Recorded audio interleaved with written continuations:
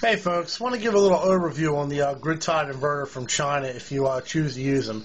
Now they are non-UL, so it's at your discretion if you want to use them and how you use them, but I'll show you how to hook them up. A little system here I did for one of my turbines in the backyard I have, and it's a Windy Nation PMA, and what I did was I got this enclosure box from work, got it off a job. It's just an alarm box, and it seems to fit perfect for what I'm doing. But it's nice to have these things in a nice metal enclosure box. It keeps everything protected, makes it look for a nicer job. Okay, so here what we have is we have the rectifier. There's the three-phase coming in off the turbine. There's the DC positive and the DC negative. Okay, and they simply go over into my box here, and the positive will run to a shunt in the back of that box, and that shunt works my amp meter. Alright, so the positive off the shunt goes to one terminal, goes through the shunt, comes off the other terminal, goes down to the positive of the grid-tied inverter. The negative comes right off the rectifier and goes right to the grid-tied inverter. And if you noticed over here, I have two little wires. Them two little wires are for my voltmeter.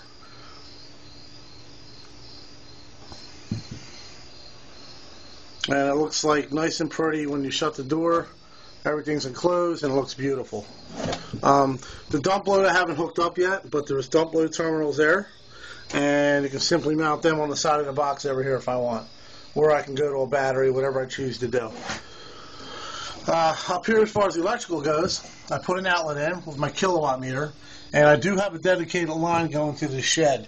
I have 220 in this shed, and the one part of the 240, one part of the 240, it runs my shed, which is some lights in here and a little bit of outdoor lighting, but not much. And the other leg I haven't used. So what I did was I took that leg and used it for my grid-tied inverter.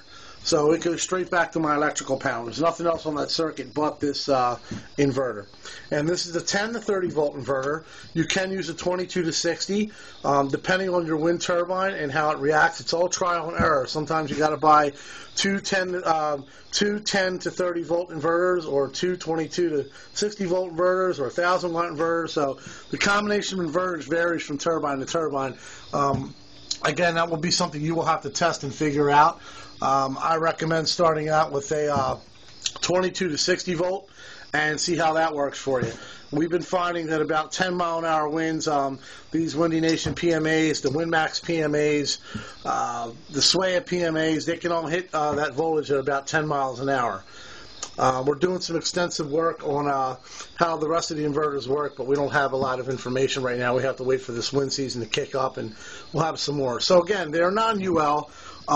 They are not approved by the utility, but you know, times are tough, and we're doing what we can do with green energy, so it's a whole political game. If you choose to use one of these, they do work well. You can also use an out-back inverter. There isn't any inverters right now for small wind, and when I say small wind, I mean in the 12 volt range, 24 volt range, 48 volt range possibly. ROM from Canada does make custom inverters, but they start around 48 volts, and they also start around $1,500 to $3,000 when you can get one of these for $350 or $150 or $200. So that's kind of the trade-off. Other than that, that's pretty much it. It's very simple. It's a simple system. If you want to put more bells and whistles on it, you could put a Doc Watts in here, or a watt meter, or whatever, to show all your readings. But this is simple enough for me. It's in my shed, and not getting much wind right now, so it's not even worth putting any more money into it. But that's it, guys. Just want to do a quick video to show you guys how to do this. Again, there's the rectifier, and the two little wires go to the voltmeter. Positive goes over to the amp meter shunt. Off the shunt goes right to the grid-tied inverter. And this is your shunt has to match. So if you have a 50 millivolt shunt, then you'll have a 50 millivolt amp meter. And if you look right close there, it says 50 millivolt. And so does the shunt. The shunt and the meter have to match with the millivolts. It doesn't matter with the voltage. Your voltage meter can be pretty much anything. And again, up to the kilowatt meter, I got the cord here. Alright, it just runs right on the side here and plugs into the inverter. and a dedicated line right back. One more thing I wanted to point out, if you look here, you notice I don't have a fuse on my DC side. And the reason I don't have a fuse there is because there's already a DC fuse in this inverter. So there's no sense in fusing it twice.